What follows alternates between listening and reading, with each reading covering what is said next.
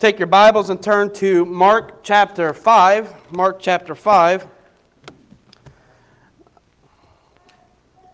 I'm going to try to stay in the lines this morning.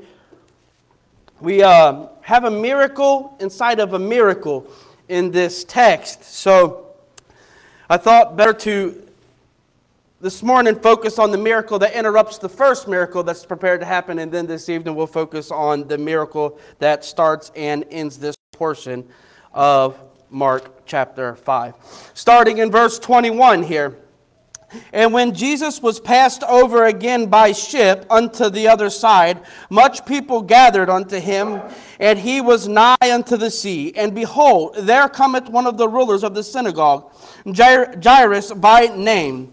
And when he saw him, he fell at his feet, and besought him greatly, saying, My little daughter lieth at the point of death. I pray thee, come and lay thy hands on her, that she may be healed, and she shall live. And when Jesus went with him, much people followed him and thronged him, and a certain woman which had an issue of blood 12 years, and had suffered many things of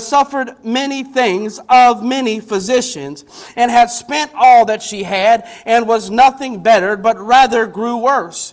And when she had heard of Jesus, came in the press behind, and touched his garment. For she said, If I may touch but his clothes, I shall be whole. And straightway the fountain of her blood was dried up, and she felt in her body that she was healed of that plague. And Jesus, immediately knowing in himself that virtue had gone out of him, turned him about in the press, and said, Who touched my clothes? And his disciples said unto him, Thou seest the multitude thronging thee, and sayest thou, Who touched me? And he looked around about to see her that had done this thing. And the woman, fearing and trembling, knowing what was done in her, came and fell down before him, and told him all the truth. And he said unto her, Daughter, thy faith hath made thee whole. Go in peace, and be whole of thy plague. Let's pray. Our gracious Heavenly Father, Lord, I pray that you'll help us this morning. Lord, help us to focus in on your word, Lord. May the words of my mouth and the meditations of my heart be acceptable in thy sight, O my Lord, my strength and my Redeemer. Give me the words to speak this morning. Hide me behind the cross, Lord. Open our spirits as we feast upon your word. May we be encouraged in your word. May we be strengthened in your word. And Lord, how can we even work through these gospels without lifting up and magnifying your name? What a mighty Savior you are. What a mighty healer you are. Lord, thank you for all that you've done in my life. Lord, I thank you and praise you that once upon a time in my life, when I was found with great issue, you healed me too. Lord, I thank you for all that you've done. In Jesus' name, amen.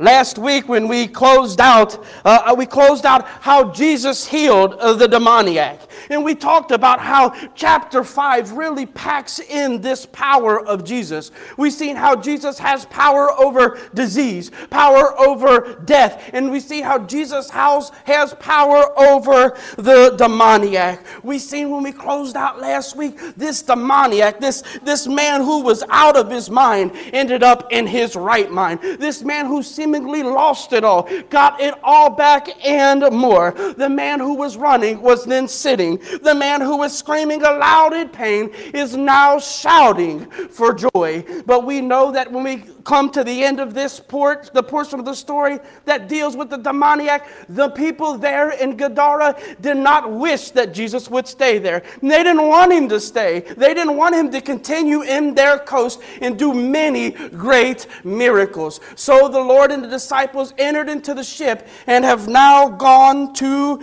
the other side. The welcoming party on this other side was a great miracle, was a great crowd looking for a miracle from our Jesus. And there was also a specific man, this man, a religious leader, a man by the name of Jairus, who is waiting for Jesus. And this is the Jewish side of the coast. This is the west side of the coast. And one of the things that you're seeing here in Mark, it doesn't matter what side of the sea is on. Jesus arrives at people who have issues. Jesus arrives at people who has needs. You know what? This is a fact that still remains true today. It doesn't matter what side of the ocean you're on. It doesn't matter what side of the pond you're on. You will always find people who have issues too.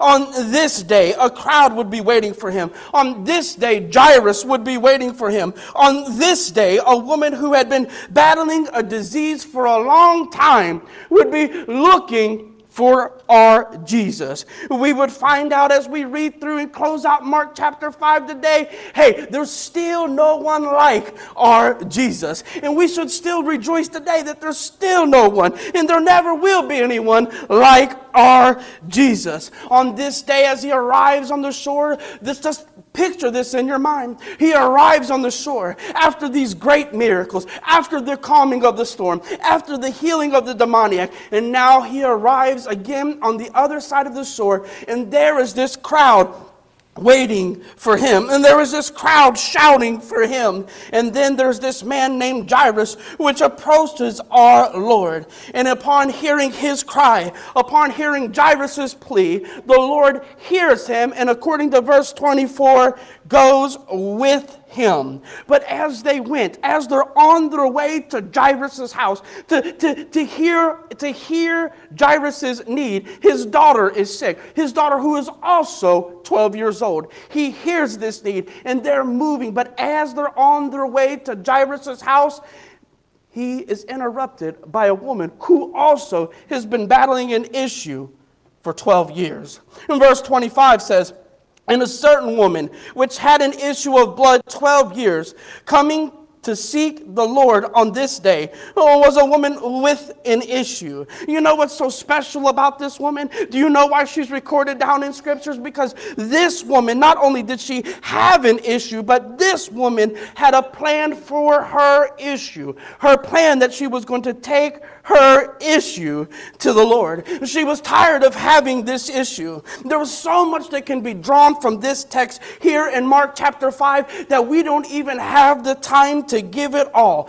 But you know what excites me when I read this text? What gave this woman unction? What gave this woman passion is what we see in verse 27. Verse 27 says that when she heard about him, and when she heard about Jesus, when she heard about what Jesus has done, when she heard it, she knew that it was time to get to this man. I can only imagine this lady. Picture it in your mind. 12 years battling this disease, 12 years of agony, 12 years of all kinds of social outcasts, 12 years, and then news comes to your ears. Imagine battling the ailments of this life for 12 years, and then you hear the news that there's this man named Jesus who's just arrived at your coast, who can perform a mighty work and heal you. I imagine when this woman heard the news about this man named Jesus, that's what 27 says, when she had heard of Jesus, she came in the press behind. She didn't know nothing about this man at this moment. She had heard nothing of Jesus. She just sat sadly in this state, bleeding, plagued by her issues. But some news arrived that she'd never heard before. Someone began to tell her about this man who just arrived. Hey, this man named Jesus, you know what he did? He healed a crippled. This man named Jesus, he healed a man with a withered hand. This man named Jesus just casted out demons on the other side of the sea. This man named Jesus just calmed the sea. This man named Jesus rebukes the religious leaders of the day and says that there is a way, even in the midst of disease, even in the midst of all the turmoils of this life, that you truly can have fellowship with God. And listen, there's something about this man named Jesus. I heard even more. that down by this man named Peter's house, outside of the synagogue, that all the people who were ill, those who were sick, those who were possessed with demons, they've arrived outside of Peter's house, and he didn't just heal one of them, he healed them all. This is the news that she had heard. This is the news that had arrived at her ears when it says that she had heard of this man named Jesus. There was something special. She heard about the power that rested in him. Ma'am, have you heard about this man named Jesus? I can only imagine what's going through her mind upon hearing all that Jesus can do. 12 years I've been fighting this. 12 years I've fought this issues of blood. 12 years and now all my money is gone. I have nothing left. I'm ready to quit. And now you're telling me that this man named Jesus can heal me. Can you tell me all that he's done again? Can you say it to me again? Let me make sure that I've heard this correctly about this man named Jesus. Just one man did all of this.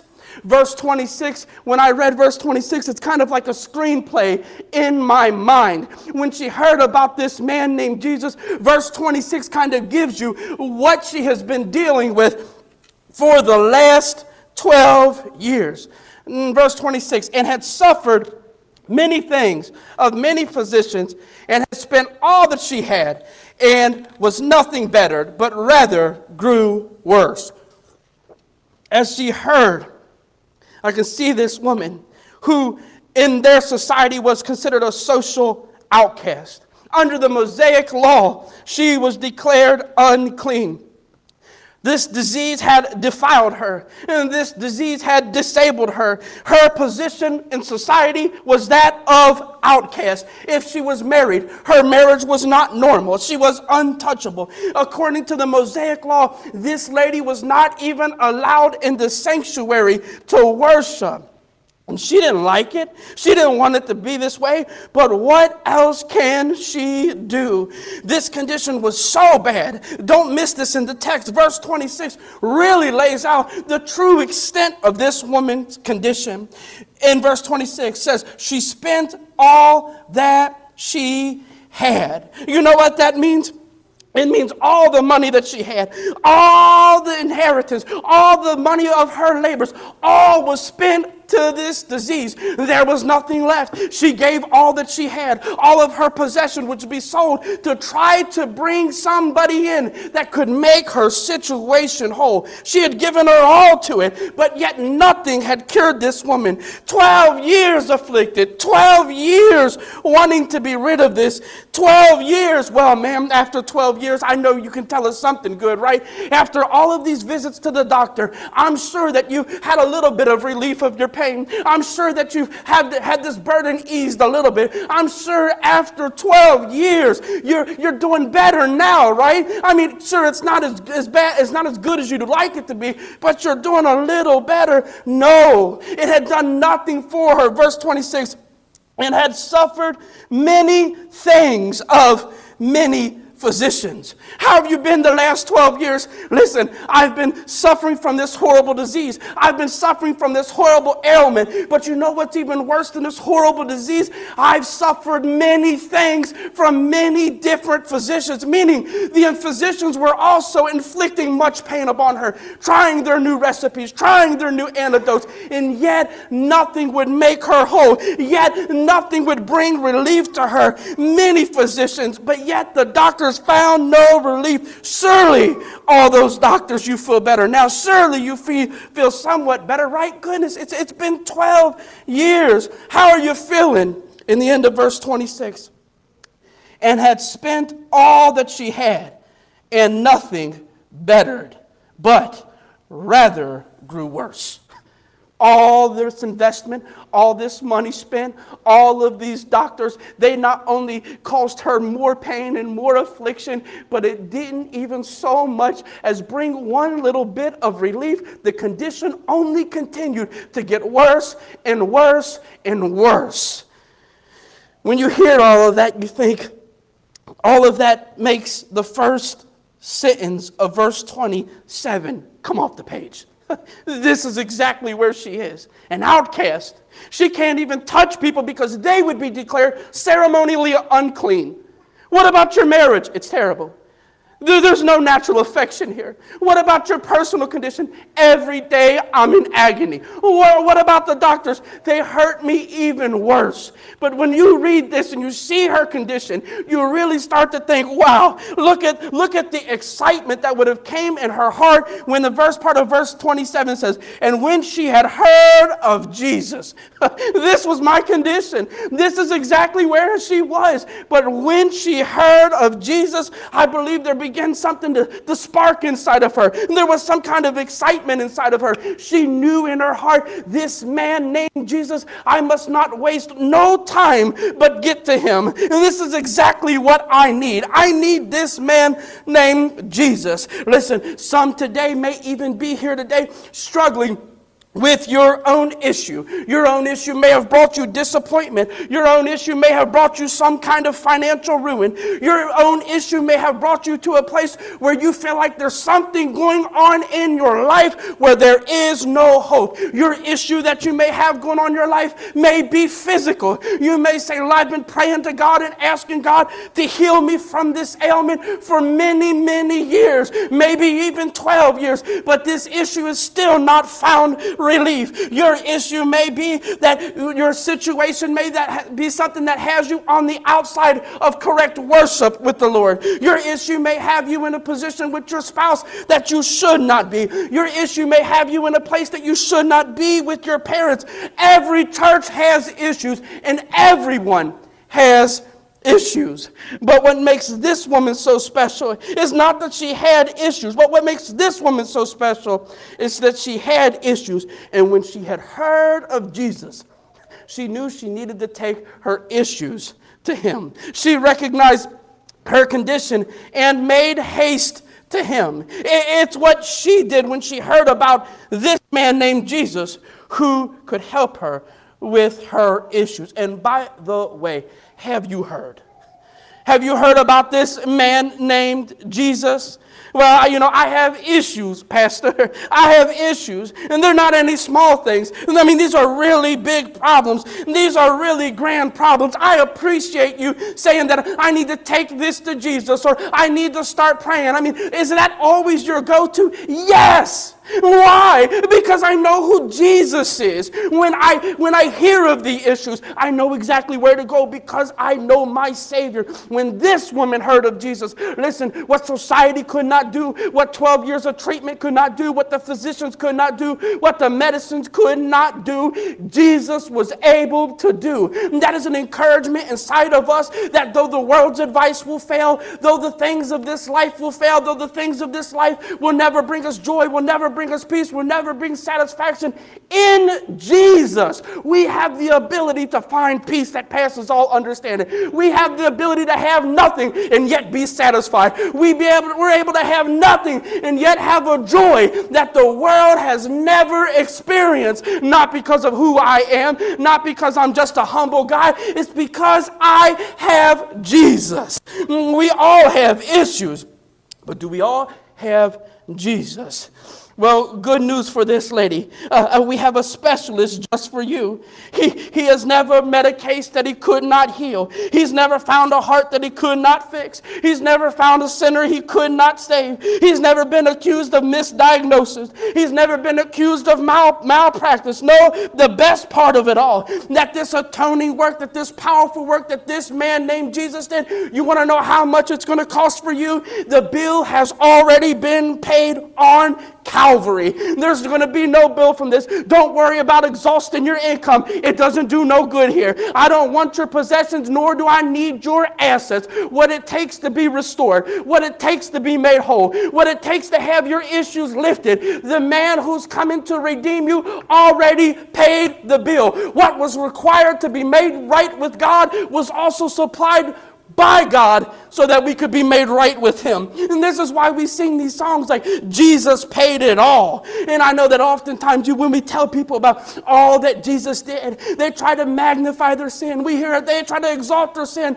that it is far beyond the reach of Jesus' blood. But it is just not so. The bill is covered. Well, you don't understand. I was a real bad drug abuser. Covered. I'm still a real bad drug abuser. Covered. You don't understand. I was a habitual cheater. Covered. I'm a deep sinner. It's covered. I have a foul mouth. Covered. I'm a murderer. It's covered. All is covered in him. It doesn't matter what the issue is. What Christ has done is far beyond our understanding. Don't try to belittle all that he can do just so that we can exalt our sin. And that's what we try to do when we put our sin out of his reach. The bill for redemption, the bill for being made whole has been paid. That's why we get excited when we say Jesus paid it all. That's why we get so excited when we sing such a hymn. We don't sing the song as some say. Jesus has paid some. And Jesus did it all. And the rest is up to us. No, it has all been covered. Have you heard that your issue, that thing that bothers you deep down inside, the thing that you don't like to tell no one about, the issues that bother you most, you don't even tell your spouse, the things that bother you and weigh you down in this life, that issue can be covered under Jesus. The deal is, we must take it to Jesus. And this is what this lady did. Here at the foot of Jesus, it's all been covered. Here you can find the healing that you've been looking for. Maybe it's, like I said, the thing that you don't even want to tell your friends, that you don't want to tell others because you're so embarrassed. Let me tell you this. This lady came to Jesus privately. She didn't want anyone to know about her issue. She came behind in the press.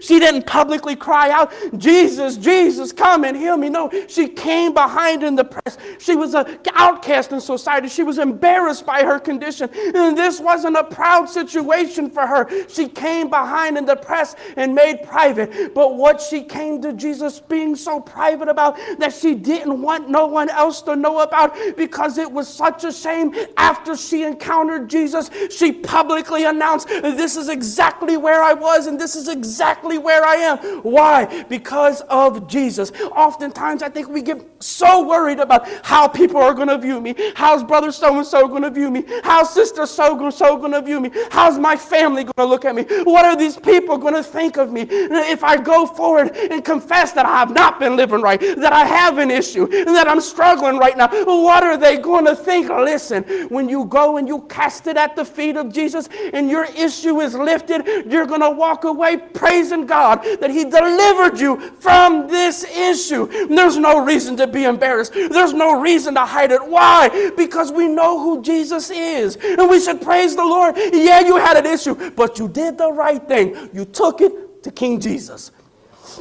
This is what this woman did. Don't ever let anyone get in your mind that your issue is an issue that's not worth getting right, that your issue is not worth handling because of what people might think. You know what? Who cares what people might think? You know, the issue that you're tired of raising your hand about, tired of requesting prayer for, tired of this, tired of that. That's the one the great physician can remove from your life. When she heard of Jesus, when she heard of all that Jesus could do, she didn't pull up the hammock and kick back and fantasize about a life that would involve Jesus. She didn't waste time.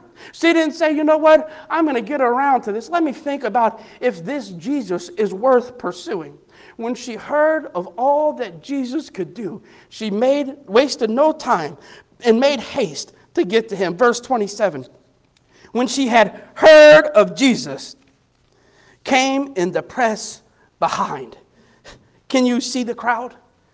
Can you see the crowd all around Jesus as they're moving towards Jairus' house? The crowd is all packed in tightly around him, and she came in the press behind. And this woman had come to the conclusion that no Mosaic rule, that she was unclean, could stop her from getting to Jesus.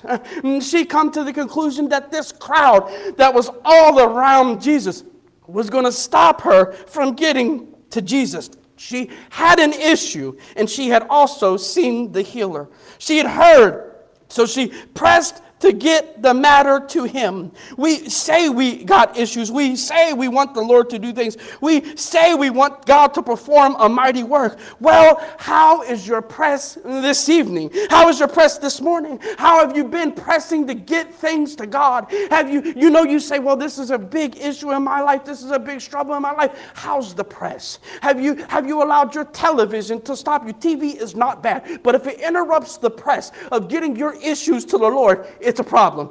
Cell phones ain't bad, but if it interrupts the press, it's a bad thing. I don't even care if you play video games, but if it interrupts the press of getting your issues to the Lord, if it interrupts your communication with the Lord, if it interrupts your fellowship with the Lord, it's a big deal. This woman seen her situation and her condition, and she recognized it was real. 12 long years she agonized in pain, and nothing was going to interrupt her. She was on the full press. I am going to get through here. If I touch 100 people and I make 100 people ceremonially unclean, it does not matter. Because why? I need to get to Jesus.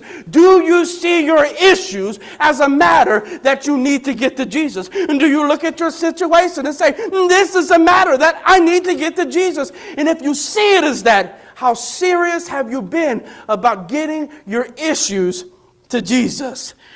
See, in her mind, this woman had faith that Jesus could do something before she even got there. She had faith that Jesus would do something before she even got there. Verse 28 says that she reasoned in her mind, but if I could just touch his clothes. Verse 28, for she said, if I may touch his clothes, I shall be whole. She had no doubt. If I get to him, I will be partially healed. No, if I get to him, I'll be a little bit better. No, she knew that if she could just get to Jesus, even though the world could not help her, she knew if she just got to him, she would be made completely whole. If I just get to him, this plague will be over. We are gathered here today, and you know what? We've heard about Jesus all this morning, have we not? We've sang about him. We've prayed to him. We've given money. You probably even listened to Christian radio on your way here. And you was praising the Lord. And you may heard those things. But listen, just because you've been surrounded by Jesus today, and just because you heard people pray to Jesus, just because you have listened to somebody read from his word, just because you've been all around him, just because you've bumped into him, does not mean that you had faith in him. Listen, there was a crowd that surrounded around Jesus. Many people had bumped into Jesus. And this wasn't the first person that came and accidentally bumped into Jesus, but this woman came to Jesus, trusting in Jesus. She had faith in Jesus. There was something different about this interaction. And just because you've been all around the church, been in church your whole life, heard about God your whole life, heard about what Jesus done in your whole life, you listen to Christian radio in your time, does not mean that you have faith in him. It doesn't mean that you're trusting in him. The woman said, I must get my problem, my issue to Jesus. This faith was the difference for her. What's your issue? What's my issue? Is our issues really an issue? Or is it that we lack the faith to take action on the issue? Now, this never gets old. So when you see it, you have to say it. Do you see what has happened here? She had heard the good news about Jesus. She had heard the good news. You know, every time that Jesus has worked the miracles so far, even when we talked about the demoniac last week, after Jesus did this interaction and after Jesus did this mighty miracle in his life, where did we find him? He went throughout the 10 cities and published it abroad, all that Jesus had done, and all men did marvel. I am thankful for Christians who don't stay quiet about what Jesus has done in their life. Praise God for Christians who ain't keeping the good news quiet. When it says, when she had heard of Jesus, it meant that another person was telling about this man named Jesus. And then she said, I must go. And she did touch the hem of his garment. And she did work her way through the crowd. But But in doing this, in doing this act, she already reasoned in her mind, if I just get to Jesus, if I just touch his garment, I will be made whole. In verse 29, and straightway the fountain of her blood was dried up, and she felt in her body that she was healed of that plague. I love the Gospel of Mark for this very reason. Every time you read something, it's straightway, immediately. He always does well with emphasizing how quickly these things happen. When she touched the hem of his garment, immediately her problems were dried up. Immediately this issue was gone away. Immediately it was removed from her. And it goes on to say in verse 30, and Jesus immediately, knowing in himself that virtue had gone out of him, turned him about in the press and said, who touched my clothes? And this word for virtue, we know this word, we read it in Romans, it comes from the Greek word dunamos. It is to say, the Lord saying, and immediately knowing in himself that virtue had gone out of him. And this is to say, immediately he knew that power had left him. Healing power had left him. Immediately he knew that supernatural power had left in this moment. And there was so much going on. It was almost like in her mind, she knew who Jesus was. She knew exactly what she was, who he was. But it was like she slipped in behind in the press as if she was actually going to steal the cure. He's not even going to know this. I'm coming in from behind. I'm going to touch the hem of his garment, and then I'm going to be made whole. I'm going to have this cure, and no one will know, and I'll be on my way. It's not so, though. And these disciples were so confused here. And his disciples said unto him, thou seest the multitude thronging thee, and thou sayest, who touched me? Who touched me? And this was compiling confusion for the disciples. They're baffled. They're on their way to Jairus' house. And they're looking around and they're seeing this huge crowd all around Jesus. And they look at the Lord and say, Lord, what do you mean who touched you?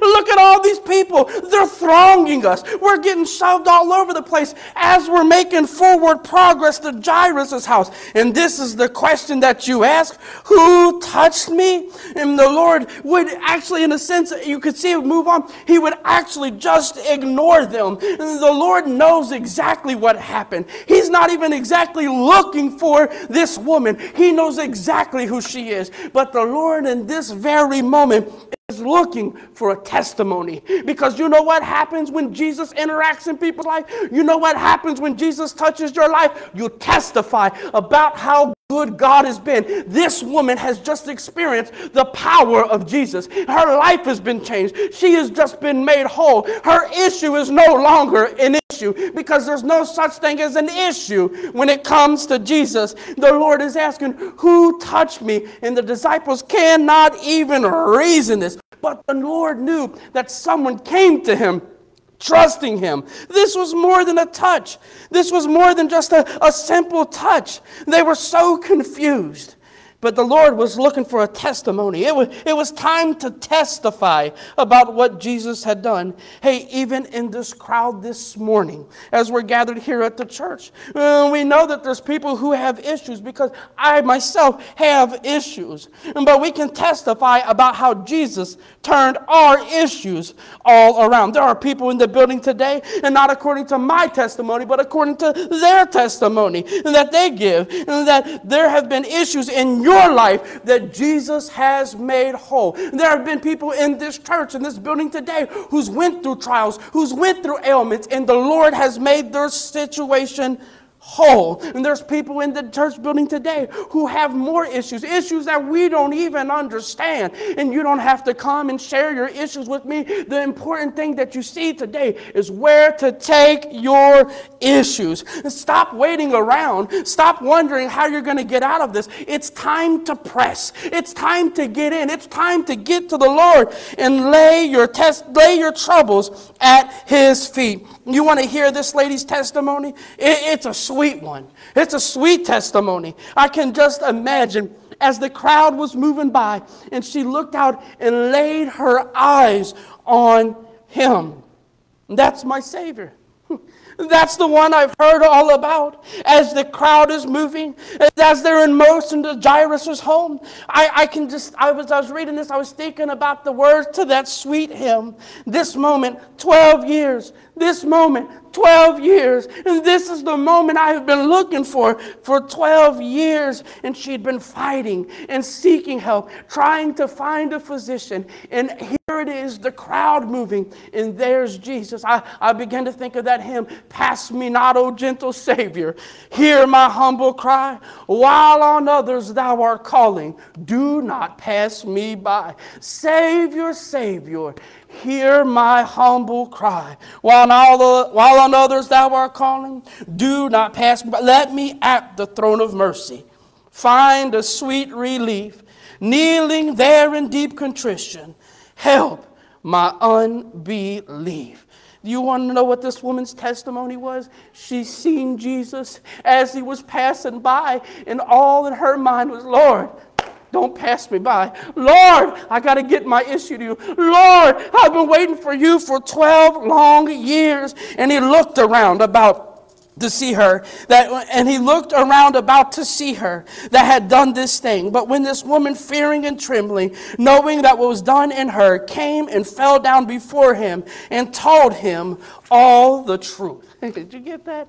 She's testifying to the Lord something he already knew, but she just couldn't even believe it. She's already felt his power. She's already experienced the change in her life. Immediately, she knew that the problem that she was experiencing was gone. Immediately, she knew that the plague she had in her life was lifted. In the last part of that verse, I just love that section.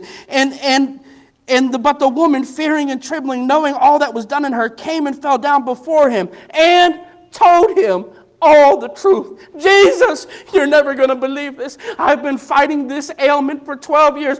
Jesus, oh man, these physicians that I've been interacting with, they've made my life so miserable. Jesus, I've gave it all. I've spent it all. I literally have nothing left. I'm an outcast. People can't touch me. I'm unclean. I'm this. I'm that. Jesus." And she began to tell him all of that has happened in her life. I don't imagine this to be a short moment. As I was thinking about this, I believe that this woman began to unfold the last traumatic 12 years of her life. And as these 12 years are unfolding, and as she's telling Jesus all the issues that she had, I began to think about Jairus, who could only see his issue. Wait a minute. Lady, that's fine. Stop talking. We need to go. Let's get to my house. My 12-year-old daughter is sick. But she, here in this moment, begins to testify. She begins to shout to the Lord and tell him, "This was my condition until you, Lord, until I touched the hem of your garment, and immediately my life has been changed. Oh, Lord, you've done a mighty work in me today." And he said unto her, "Daughter, thy faith had made thee whole. Go in peace and be whole of thy plague." She was holy physically and holy spirit and whole spiritually and whole physically. This is not to say, the Lord tells her here, "Look, my clothes ain't magical." I mean, obviously, she touched the hem of his garment and he was made whole. Does this mean that the Lord's clothes were magical? No, the Lord makes it clear to her. The power was in her faith. He said, "Your faith hath made you whole." Notice her posture. While all those that were around her, the crowd that was bumping into Jesus, they were all standing around him and moving forward. But when we started this text, we noticed something specific about Jairus' posture. He came and he fell at the feet of Jesus. And where do we find this woman? She comes and falls at the feet of Jesus. When the Lord calls for the testimony about who touched me, she was afraid. She was trembling. Her plan was just to slip away. But she was already made whole. She had already experienced the cure and she knew it. But now the Lord was looking for a confession. You know what Romans 10:9 says? That if thou shalt confess with thy mouth the Lord Jesus, and thou shalt believe in thine heart that God hath raised him from the dead, thou shalt be saved. She was preparing to give this public confession. Lord, I heard what you was. I knew that you could do it. I came to you. I knew that if I just touched the hem of your garment, what's your testimony? I touched the hem of your garment, and everything that people said that you were, and you were so much more, Lord. Add this to the list of things that can't trump you. When society can't help people today, Jesus can. When the world can't help me with my issues, and Jesus can. Why do I even worry? Why do I even bother with the things of the world today? I have Jesus. The Lord's message was, you're whole. You're not partially whole. You're not somewhat whole. You are completely made whole. You're not going to need a recovery program. No need to stop by the doctors that's treating you right now and try to find some kind of extra prescription.